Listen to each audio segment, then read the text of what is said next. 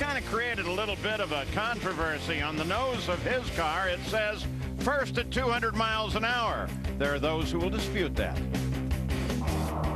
Your first 200 mile per hour run was at Great Meadows, New Jersey, right? Is that, do you consider that the first official 200 mile an hour run? Well, that's the first official NHRA 200 mile an hour run. That's exactly right, on Crondex clocks. Regardless, supposedly has the official time, but you did it, what, a couple years before in Alton, Illinois? I think it was about a year before that. We're at Alton, Illinois.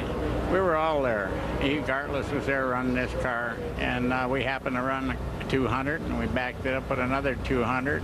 Not to take anything away from either one of those two on the thing, but both the racetracks, Alton had hoses for the timing traps, and so did Great Meadows.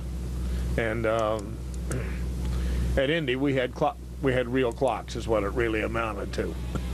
So you're saying you're the first one to officially go over 200 miles per hour? In my book, that's it.